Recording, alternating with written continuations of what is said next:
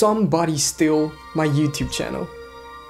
I will tell you more later, but first, if you don't like filmmaking, photo shoot, music, gaming, or fine art, then just unsubscribe. This is not a place to watch those copyright TV shows. This is not the place. But if you are interested about those 5 items, then consider to stay subscribed. Story time. Back in July, YouTube sent me an email, said I have many spam videos. They want to check my YouTube channel by themselves. At first, I have really no idea if this is real or not, so I send a reply. How to prove you guys are real YouTube and why I need to provide my password. This is weird.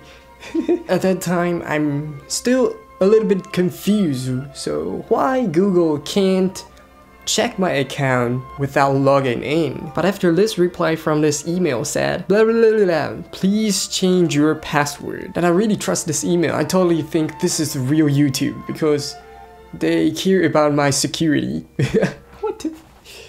What? Damn it. So after waiting 24 hours, I knew I fucked up. The real Google sent me an email, told me that I'm not the owner of my channel anymore. I really have no idea what happened. So I started to check out what's happening on the internet. So I finally realized this is a group of people that try to steal someone's YouTube channel. Yeah, but how? They just know your password.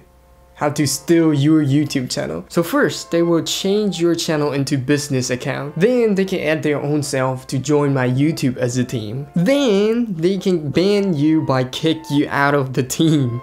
What? Then you can't access your own YouTube anymore. Wow, such a genius.